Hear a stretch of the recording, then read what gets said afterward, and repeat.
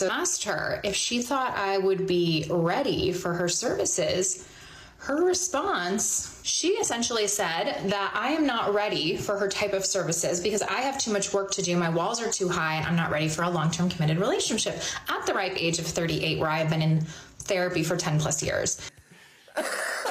She also said that I need to soften a little bit, and men like a softer woman. Essentially, I spent $350 to meet with this woman, have her tell me I am not worthy of love as I am, but the fact that I need to change in order to be worthy of love and partnership. I know what you did. You're a damn predator. All right, just get the hell out of here. I got a goddamn I was once told that women lose their value after 30. It was during a podcast with the late Kevin Samuels, and I argued with him. I got pissed off with him. Women. Let's stop dating medium ugly men in hopes that they will treat us better. Because newsflash, they're not. They'll treat you a lot worse because they are jealous of that innate gift that we have as women, that light. What? Bro, what are you talking about, man? And let's just add in our sense of humor, our self-resilience, our beauty on top of that. Oh, they can't handle it.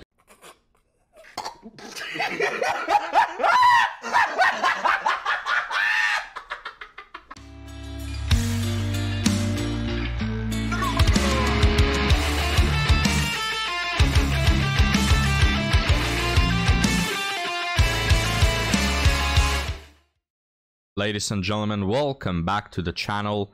As we approach the end of the year, guys, I have saved the best video of the year for those special dates. So guys, bring some popcorn, bring your favorite soda or a cold one, and let's get started. Let's stop dating medium ugly men in hopes that they will treat us better. Because newsflash, they're not. They'll treat you a lot worse because they are jealous of that innate gift that we have as women, that light. And let's just add in our sense of humor, our self-resilience, our beauty on top of that. Oh, they can't handle it. They don't know what. Yeah, so a lot of things to be said here. First off, women, bold of you to assume that women in the first hand date men who are medium to ugly, meaning your average Joes. We don't see that happening, so I don't know who you're talking about. Second off, if you really did bring this light upon everybody's life, if you are a blessing to everyone that happens to be in your area, you know, if you are God's gift to every person that approaches you, I don't think that you will be single and that people will be treating you this way. What to do. And your presence is a reminder of all the qualities that they don't have. The only way for them to level the playing field is by taking you down a few notches, okay? A couple notches down. So they're gonna love bomb you. They're going to give you all the attention and love that you want. But then later they're gonna backpedal and you're always gonna be chasing that high that you had in the beginning because they did a little switcheroo on you. The truth is, you're not even attracted to that man anyway, so why are you letting him emotionally abuse you in the first place? You like to play it safe with medium ugly guys because you're afraid of being vulnerable with men that you're actually attracted to, because in your mind that would hurt a lot more. And it's a lot more scarier to put yourself out of your comfort zone with someone you're physically attracted to, or even having to match that level of energy to the person you really want, because that requires you to be disciplined and it requires you to shift so you can be in alignment with that man that you really, really want. We're done doing charity. Your charity work is over, sis. No more dating medium ugly guys. Just go after guys that you're attracted to. Don't worry about playing it safe, because playing it safe is basically settling. And we're not settling no more. You're not a humanitarian. You can stop the charity. Your work is done. All right, so guys, I just love to be on the side of winners. I love it.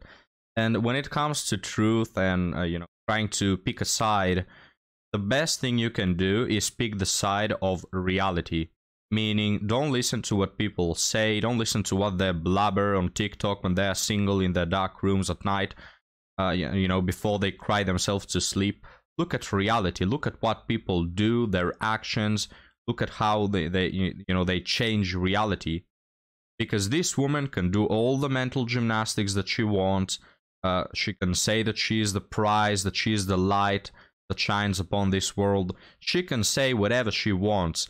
The reality is that she can't keep a man. This is why she is single. It doesn't matter if she goes for the medium ugly or above average guys. The fact of the matter is, you are alone in your 30s. And that speaks more than whatever crap you come here to say to all of us. So that speaks alone for itself. I don't even need to listen to you. I know that you're not the person that you claim to be.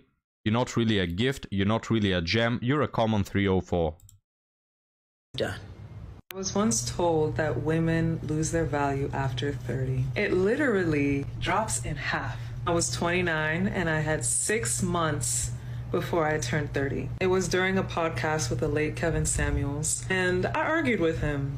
I got pissed off with him. I couldn't help but think about what my boyfriend at the time was thinking because he was a huge Kevin Samuels fan. Anyway, today happens to be my 31st birthday. That boyfriend and I broke up. I got over a year of therapy, started doing music, started doing my own nails. Is someone surprised that the woman who doesn't want to take accountability turned out to not be able to keep a man? And she broke up with her then boyfriend. Is somebody surprised, guys, that this more than independent boss babe couldn't keep a relationship? I'm not. Myself how to sew so I can better my swimsuit company. Started my passion projects of giving back. Honestly, I don't know what value he was referring to. I'm pretty sure it was something about being in the dating marketplace or some bullshit. Let me tell you. Yes, that's what Kevin Samuels was talking about. Good for you that you have your swimsuit project and your companies and you make money. Good for you. Bravo. Honestly, clap my hands. But that's a completely different thing from dating and having a family. Okay, it's not the same thing. I hope you understand that, you dummy. The thing is, guys, we just don't have all the time in the world to do multiple things or all the things that we want. We have to sort our time. And when it comes to dating, when it comes to raising a family, you have to start at a young age. For women, especially at a younger age, right? Because of natural reasons. So you can't have both, madam. All this money you're making, all those projects and you being a boss babe, they will not fill your empty soul when you are 40 years of age, 50 years of age.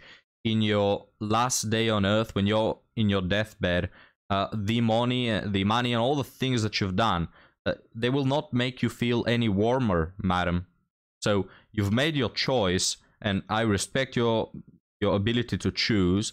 But then, don't come crying in your 40s, where have all the good men gone? Because you cannot date at 30. Yes, Kevin Samuels is correct. You have no value, or barely at all. No man will want to take you in with all your baggage, with you being so old, with you being around the block for a couple of years in your modern and independent and liberated era. So yes, it's over. Dating for you is over. Y'all something. I don't give a fuck what y'all think about my value, because I place value on myself. And for my fellow women out there who are young, nobody cares. Nobody cares about your own opinion, about yourself. You can kiss your own arse as much as you want. Nobody cares, and nobody takes it. Your words have no value.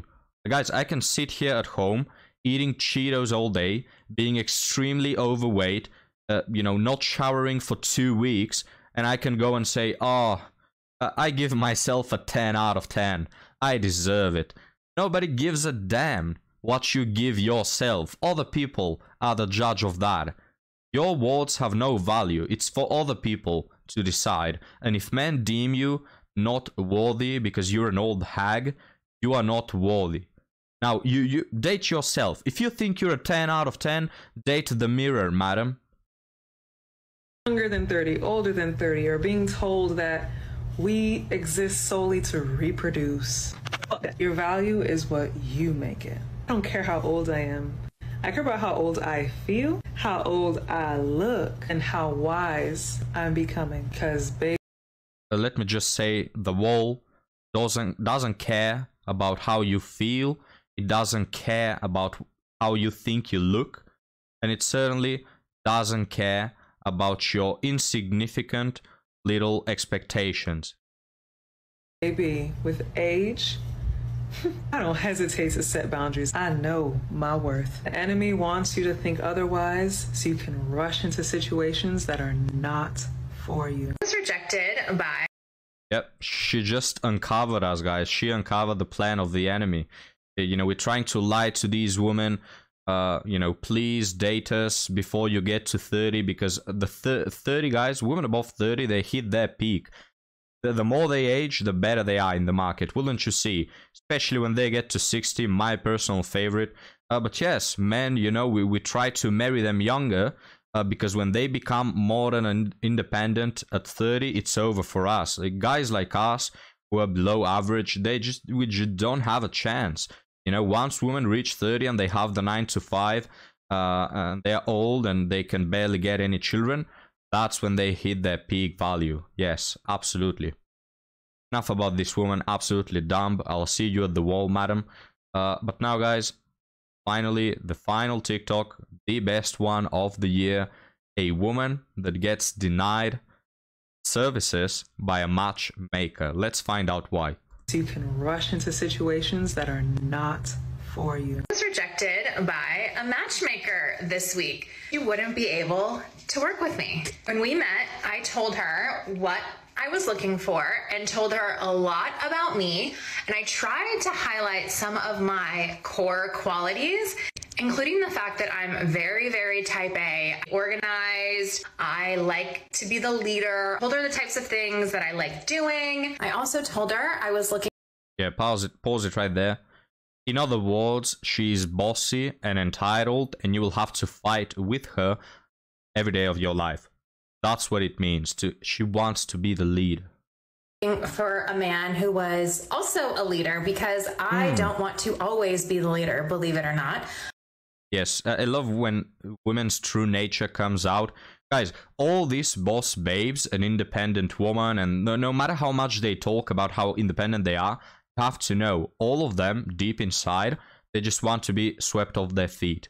They just want to be the little princess that gets saved.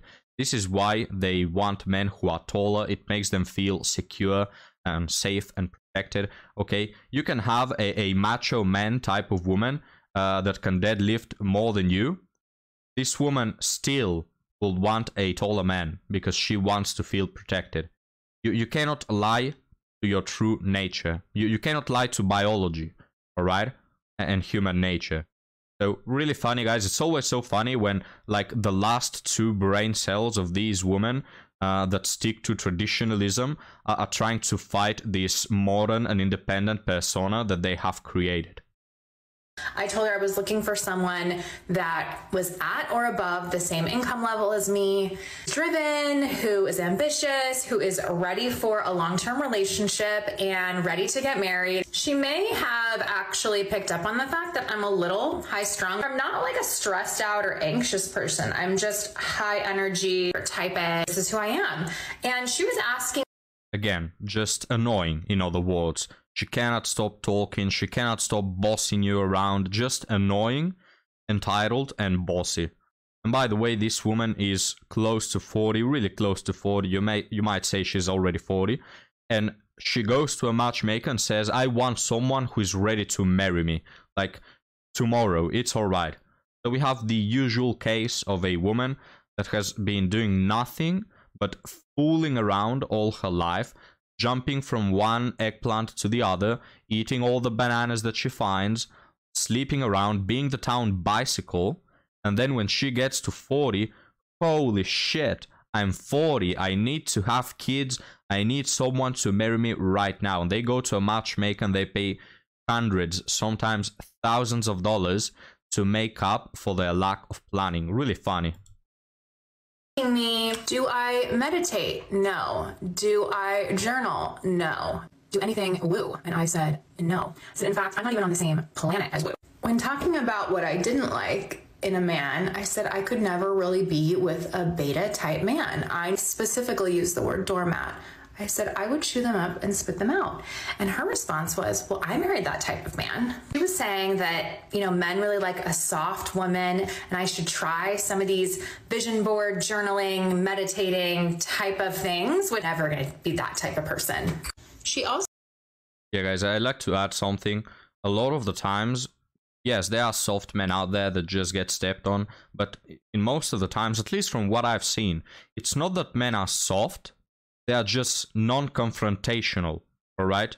Men don't want to go to work where they most probably have a boss and then get back home to a second boss, all right? Men don't want that. It's not being soft, right? It's just me not wanting to argue with my quote-unquote significant other for all the hours that I have free time in my day. That's not being soft. That's just... I don't want a pain in the neck. I don't want a pain in the butt. And if you happen to be that woman, no, you're not going to chew me up or whatever. I can probably deadlift your weight. You're probably 5'5", all right? You're not intimidating. It's just you're annoying and men just flee from you. Also said that she could sense I had some walls up, which of course I'm coming to meet a woman who I'm asking to find my future husband at the rate of several $1,000s. I, of course, am going to be here really just trying to interview you, my dear friend, because I want to know if I'm going to get my money's worth with you. So, of course, I'm going to have some walls up. I also think it's perfectly normal to have some walls up when you are meeting. Before she continues with her walls up, which interestingly enough, she talks about the wall, which... she has smashed into it, alright? She doesn't understand the walls that she should have been worried about. But going back to my point, guys, it's so hilarious that a woman is ready to pay thousands of dollars to find a man. It really shows how high their expectations are. Because women, to find a man, they don't need a penny. They just need to shower. They don't even need makeup. They don't need makeup. They don't need to be this grand new thing. They don't need to stick out. No, they can be absolutely average. And just by taking a shower here and there, they can find multiple men. Like, when women say that they have to pay thousands of dollars to find a man, absolutely hilarious. Someone for the very first time and who also had not taken the time to do her own research on me by stalking me on the internet. She definitely didn't have time because she asked for my socials no more than 1 hour before our meeting. So I asked her if she thought I would be ready for her services. Her response, she essentially said that I am not ready for her type of services because I have too much work to do. My walls are too high and I'm not ready for a long-term committed relationship at the ripe age of 38, where I've been in therapy for 10 plus years.